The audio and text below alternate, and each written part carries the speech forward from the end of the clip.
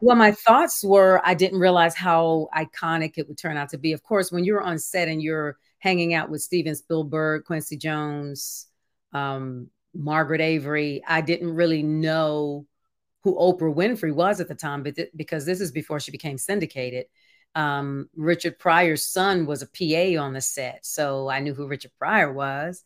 Um, I also knew who Radon Chong was, who played Squeak. I knew all of these faces, and Whoopi Goldberg, I definitely knew who she was as a comedian. So that alone let me know you're in the midst of royalty. Gordon Parks was the still photographer.